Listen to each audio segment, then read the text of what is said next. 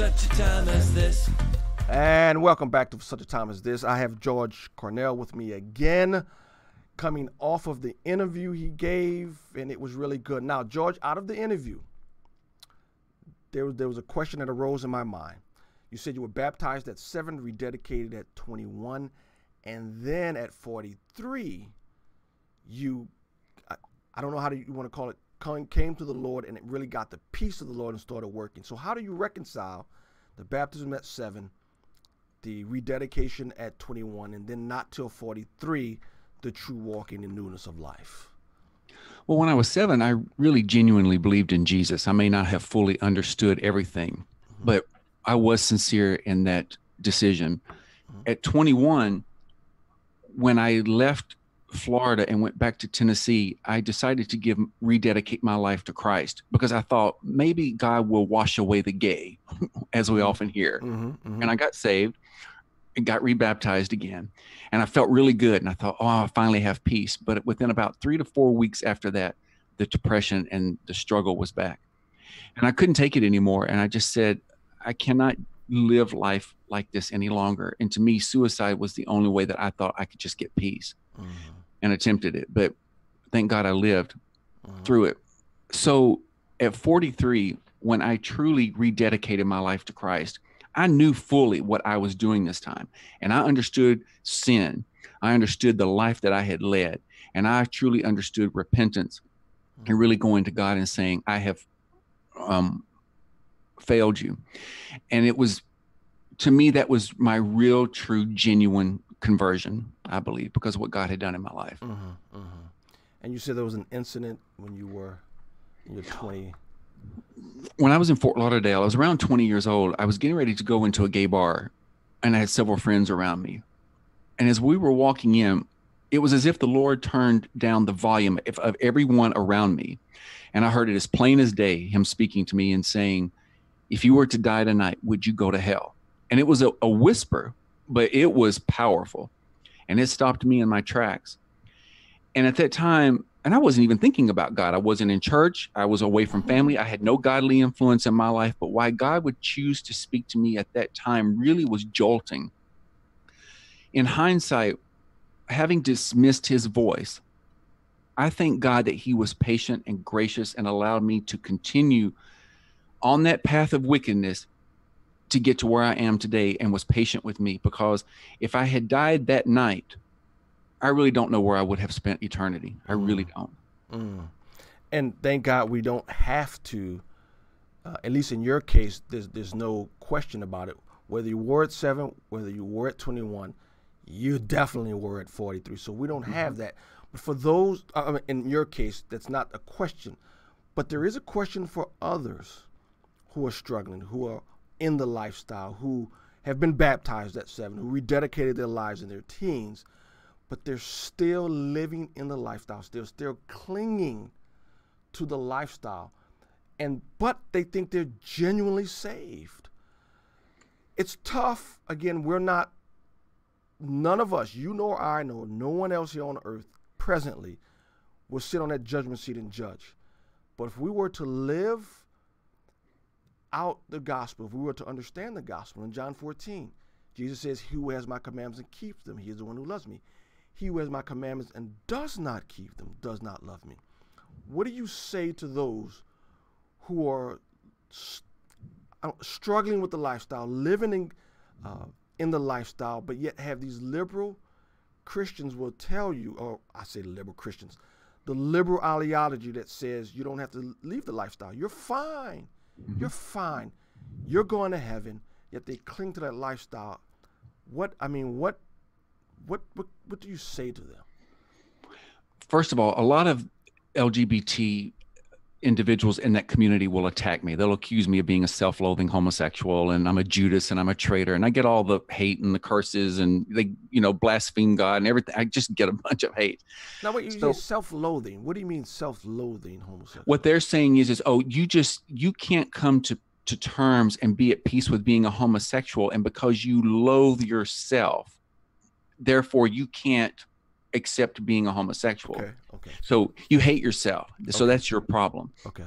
I want them to know I slept with hundreds of men, and I'm not bragging. That was my life. I lived out my sexuality. I did what I wanted, the drugs, the alcohol, everything. But what I would say to them is this. I went to God when I was trying to get an answer to this, and I said, God, if this is truly okay to be a homosexual, I'm going to trust you'll not only give me peace with it, but you'll put a good Christian man in my life. And that was my dream and my desire, as I said in the other interview. But I also told God, if it is wrong and it is not your will and not in your design, I'm still going to serve you. That was the honest to God truth. And that may have been the first time you've honestly started the submission process, the repenting process, right? Okay. And it was called surrendering. Yes. And that's what I did. I surrendered my life to Christ, and I surrendered my own desires, selfish desires, and living for self. Yes. Because until the LGBT community understands how seriously God takes sin and what Jesus truly endured on the cross, until they really look at Calvary, for me, I saw that what Jesus had to endure to pay for my sin and my wickedness, Jesus denying himself, not wanting to go to the cross, even asked God, is there another way we can do this? But God said, no, this is the way. And Jesus was still obedient. How is it that we feel that we can live the life that we want and do as we want? And I'm talking to heterosexuals too. Yeah, if you think shacking up, having sex out of marriage, and having babies out of wedlock, and dressing provocatively, and gossiping in the church, and doing witchcraft, drugs, all of that stuff, you can't go twerk at the club on Friday night and then expect to go in on Sunday morning and God to bless you. Yeah, it's not going to work that way. Yeah. So for me, I realized it's like this. I would say to the LGBT individual, being a homosexual doesn't send you to hell any more than being a heterosexual is an automatic ticket to heaven. Correct. We know that it is the rejection of Christ that sends a person to hell. Correct. But if you claim to be a Christian, God is clear. He does chastise his children. And I paid a price for my sin and my wickedness. And I'm warning them, you may stay in that life and you may believe what people are saying, but I don't care what people think or what society feels or what you feel. All that matters is what God says. And if God says, do A, B, C, and D, you better do it. And if he says, don't do A, B, C, and D, you better not do it.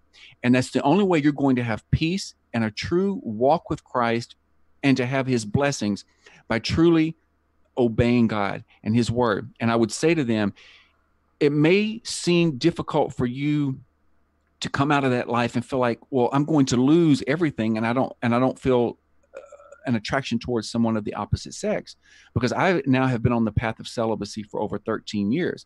But I want them to know God will fill the void of what you lose on the other side. And I couldn't see it then, but I'm so grateful I stuck with God because I see the work that he has been doing in my life and the peace that he has given me.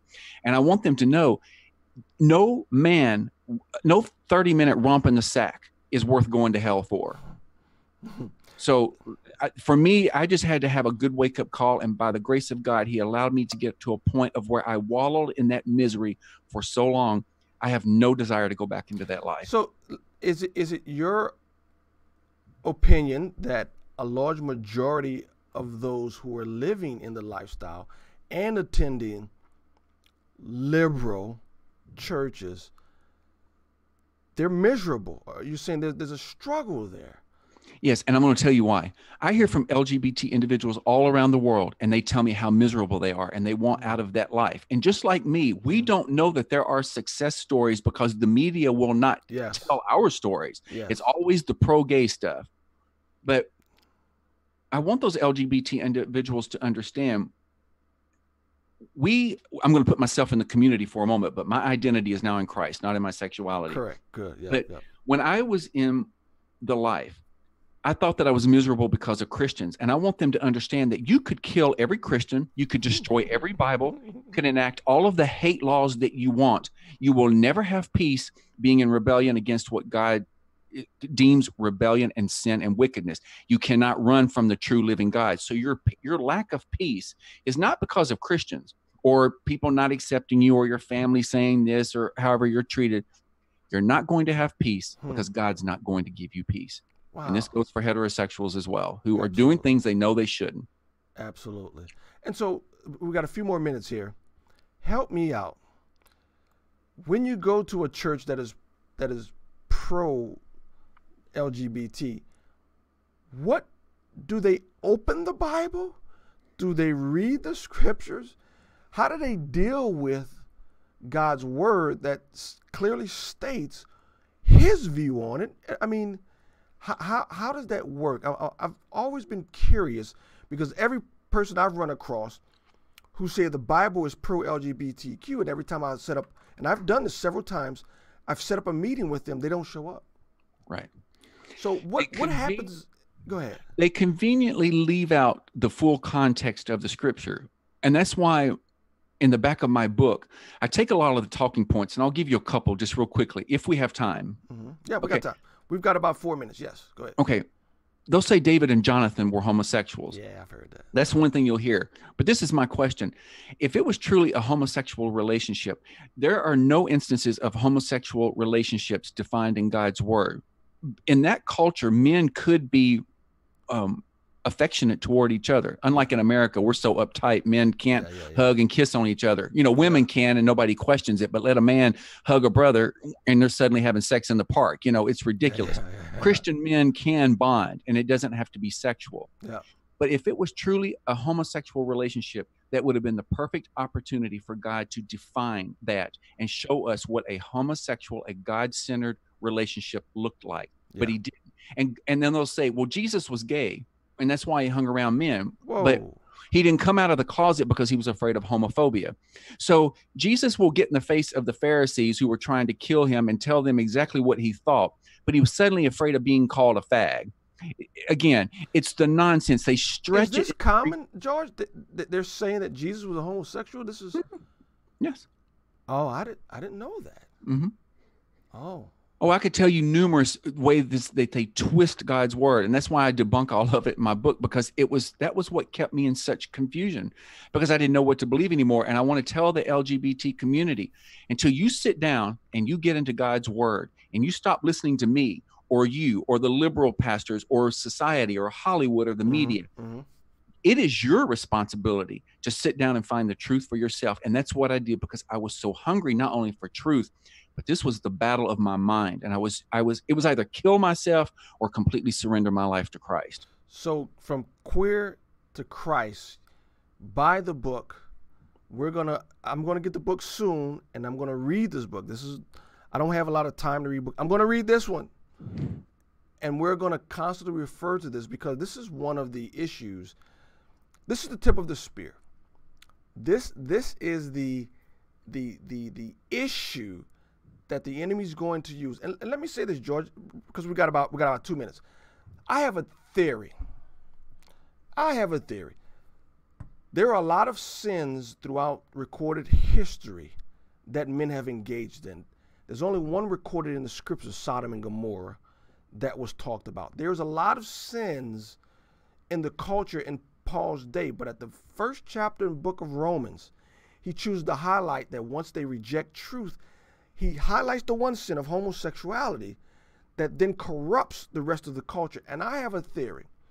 I think, and I want to get your input on this, I think that throughout recorded history, the enemy knows if he can get a culture to swallow the sexual sins, to swallow the homosexual sin, he doesn't have to deal with lying and murder. If you swallow that one sin, it'll corrupt the rest of the culture. And I think you see that pattern throughout Scripture, that he'll give you whatever, just swallow this sin. And I think throughout history, you've seen it in Athens, was big, Sparta. You look throughout, I love history, I'm a history buff. And the societies that seemingly embraced it seemingly degraded, went to their demise. And I think that's why when Paul says in Romans, although they knew God, they saw it not fit to acknowledge him as God.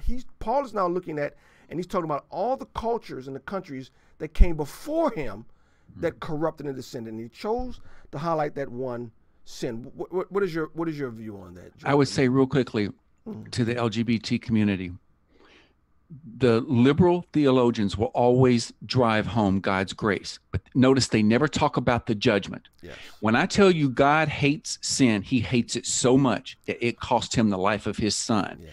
You better start listening to God and stop listening to the lies. Yeah. Not going to have peace until you do.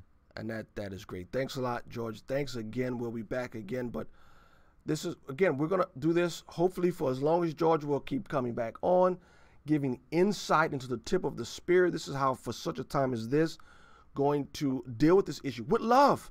And I want to be very clear. I love homosexuals. Love them. Homosexuals, lesbians, transgender, I love them. And here's what we always say, George, on for such a time as this. I love you enough to tell you the truth.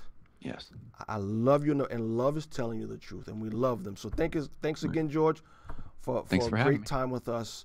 Thanks again, people. See you soon.